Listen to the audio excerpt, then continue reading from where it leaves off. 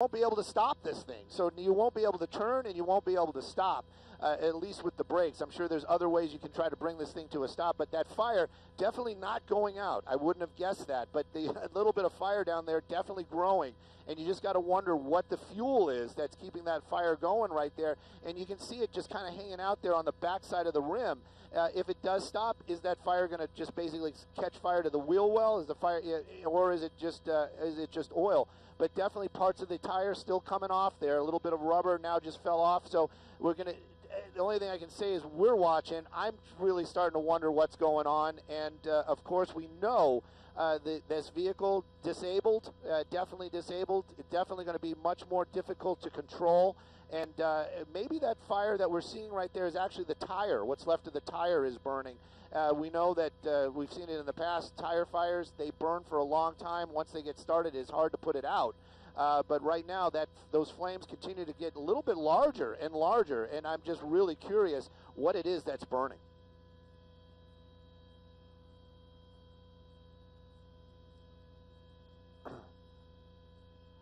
Yeah. Ford Tough.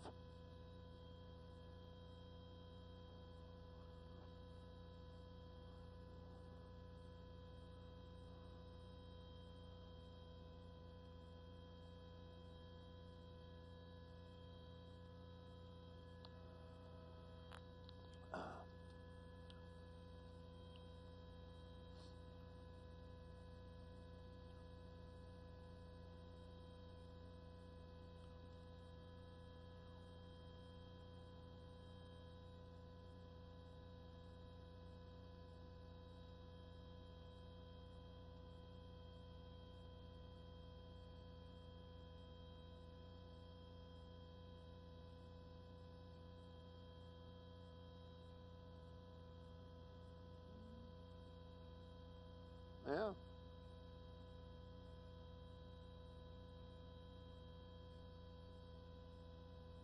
I think it's just a tire.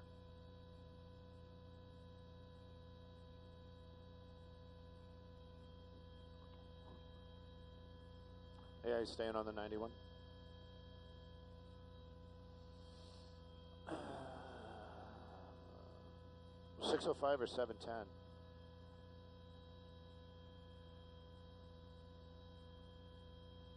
It's built Ford Tough, Vinny. It'll be fine.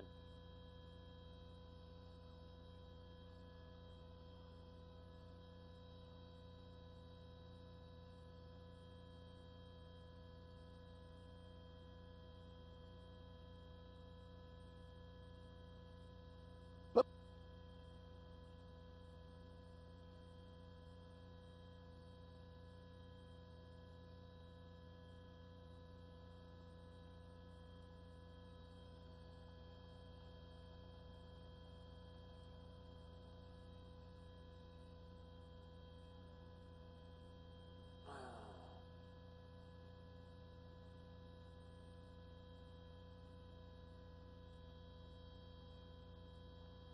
Uh,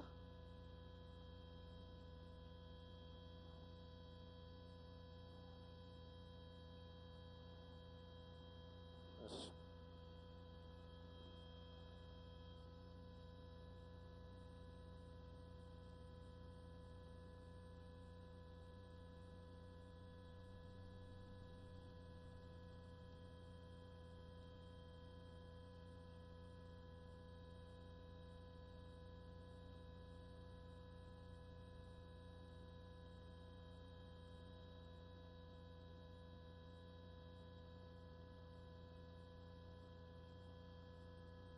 That's probably homeless then. Yeah.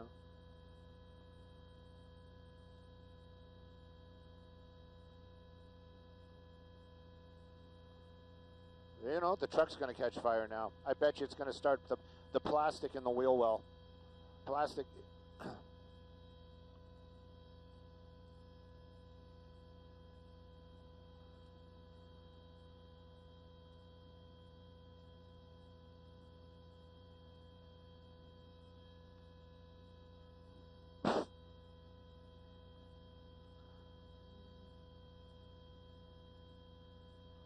Well, they probably got a shot of the driver. I think the fire's better,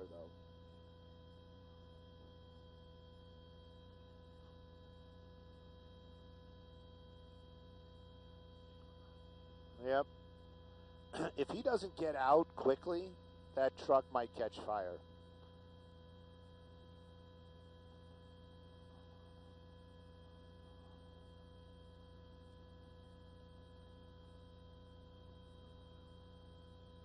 Yep.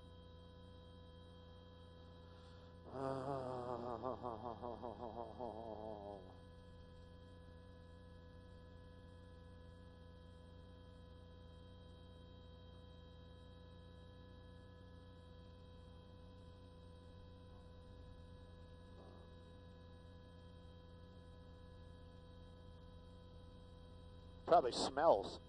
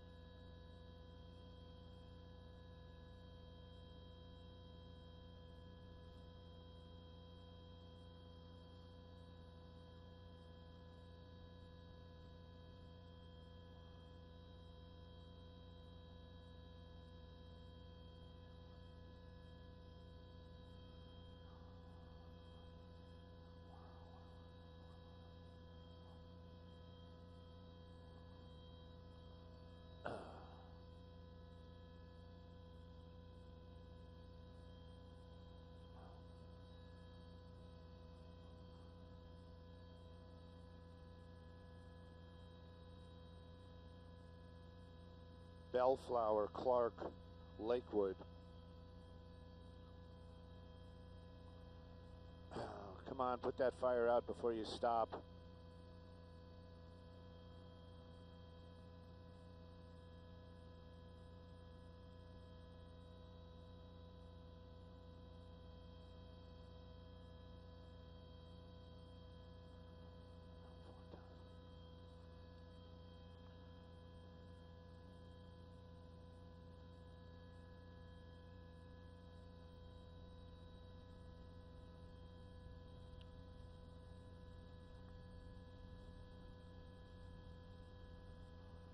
Maybe I would probably slow it down. Yeah.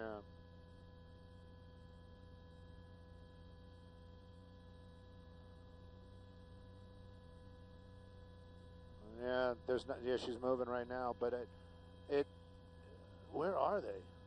Oh wow, they're way back there. They're right at the little bend. Yeah, there you go. This is what I wanted to see. This is it. There we go. Yep. It's catching the lines on fire. That's the oil. That's oil and stuff. This thing is going to burn. This thing is really going to catch fire here in a minute. Yep.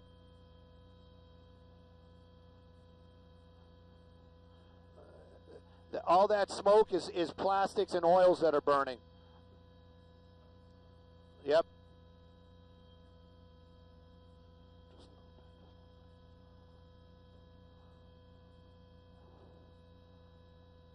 If he stops right now, he's got to get out of that cab right away. Yeah. You'd think that they'd build these trucks where, yeah, this is gonna go, guys. This is really gonna go.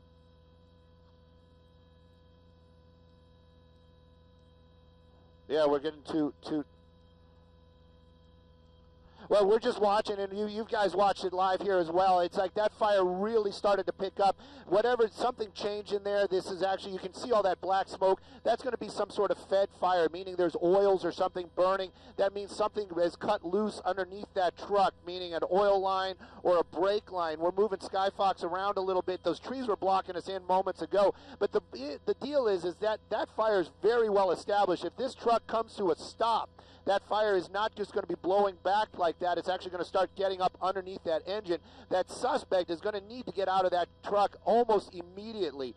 He's continuing to push this thing. Also, everybody's been pointing out the gas tank is on that side as well. You kind of hope, and we all know, that the designers of these vehicles, they understand these things and they actually set things up so that it is safe, or as safe as can be. But this truck really starting to really kind of push it the best they can to keep going, and you just don't know why. Look at that smoke. This is what I'm talking about. As soon as he stops, he's got to get out of that cab. There you go, popping the door open and trying to run from this. You know, this is one of those things. You can run. We'll keep an eye on him. The truck is going to be a total loss. And, you know, he's actually right over the fence right there. He's got to know that he lost his shoes. Now, that's a shame. Anyways, grabbing his backpack, he's going to continue to try to run. Officers from the California Highway Patrol keeping an oh, that must have hurt. And losing his pants and his shoes. At any rate, the officers, they might be a little bit slower on the jumping over the walls and stuff, but definitely making their way around to that to the area where he's running to now between the walls there. We're going to try to move Skyfox the best we can to keep an eye on that suspect. The truck itself, I'm pretty sure, almost fully involved in flame. I'm just wondering if any of the California Highway Patrol are going to be trying to put that fire out. Vinny, can we just go look at the truck since we can't see that suspect here for a minute or two? Just go a little bit wider.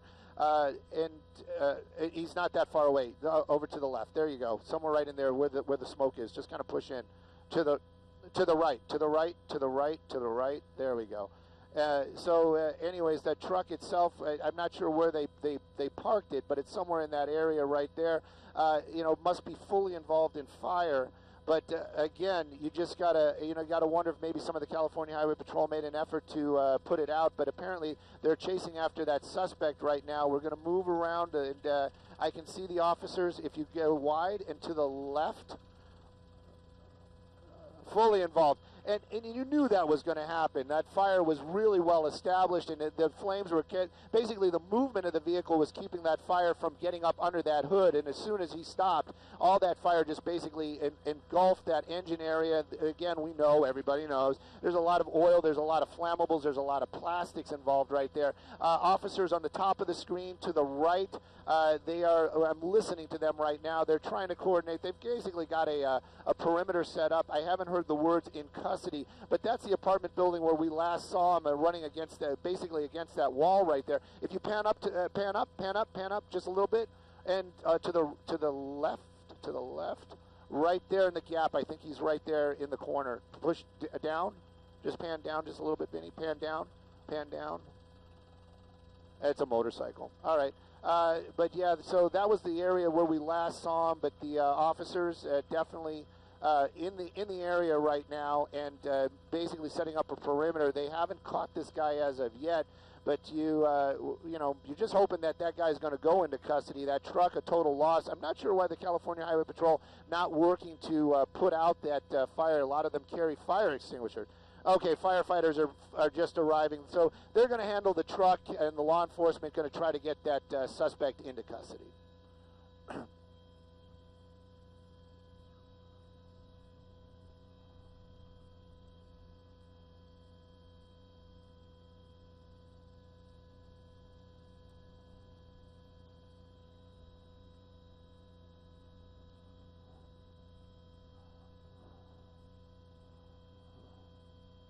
Yep. No, that's an officer. That's an officer. That's definitely an officer. Yeah, that's. Yep.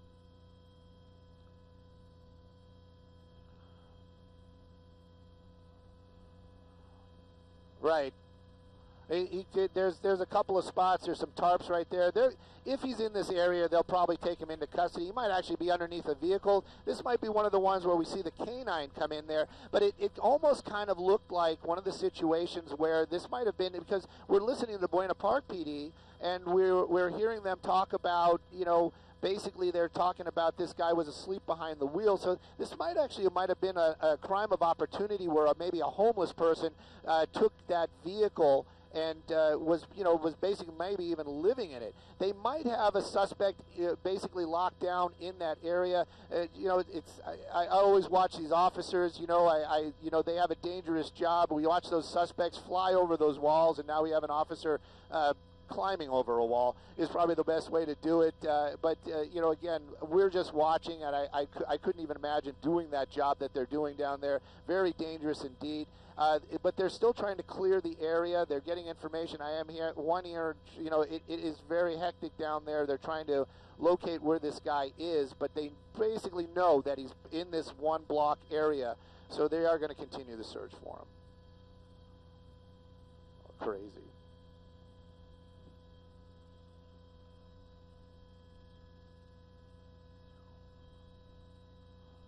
Yep.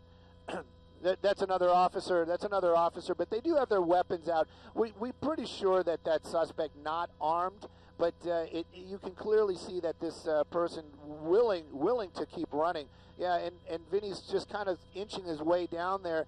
You have to understand it is very difficult to see. If he's in those bushes, we might not be able to see him, but the officers might have a better vantage point. And also, these guys are talking to other guys. They're not super familiar with law enforcement, talking to other law enforcement. They're not super familiar with these roads, so they're basically just shouting out directions to get the other officers to kind of just block this suspect in. But it's a hectic situation for sure, and they definitely want to take this guy into custody. It is an apartment building, and you just got to kind of wonder, I mean, how desperate is this person to maybe he might try to break into somebody's apartment or try to hide out. So right now that's the fire or what's left of it. But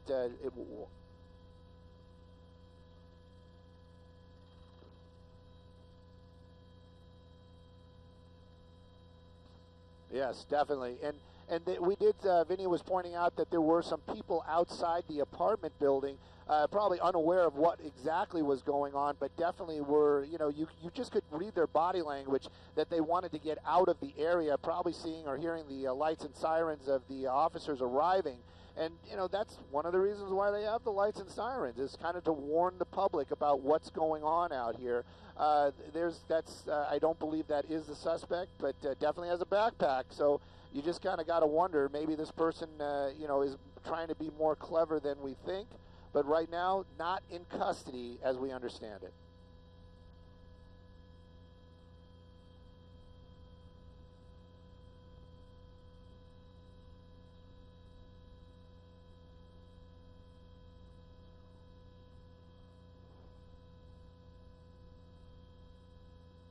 They're bringing K9 in.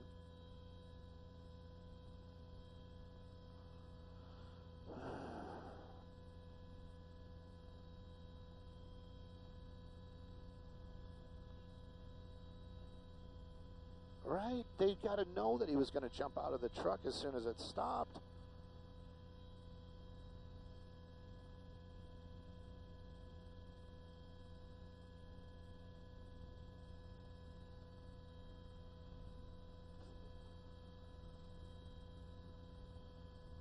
Who's that? What's going on there? Up. Just follow him. Just follow him, Vinny.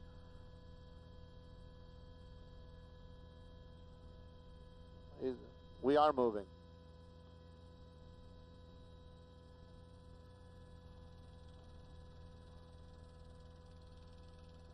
Hold the perimeter. Unknown if it's him. Unknown. Unknown.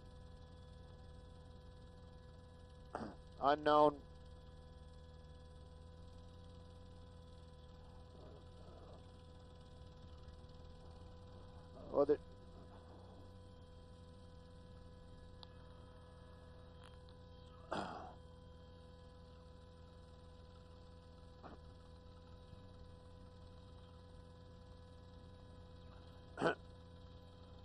yeah, no. Well, we've been listening, and I'm watching and listening. The officers are saying unknown suspect.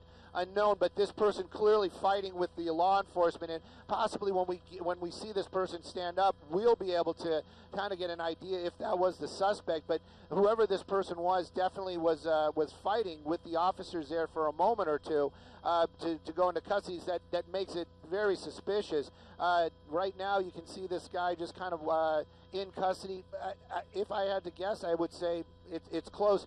I'm always kind of amazed that when you see somebody running and in that type of activity, and then you see them in custody, I'm always the first one to go, is that the guy? But at any rate, this person now in custody, but definitely was fighting with officers there just for a moment, actually deputies and California Highway Patrol. So definitely a suspect in custody right now after a very bizarre, long pursuit with that truck catching fire there at the end. But as soon as that truck stopped, that suspect was out and running, and now in custody. And again, this all coming to an end out here. I believe this is in the Bellflower area, but it was what a pursuit. Wow.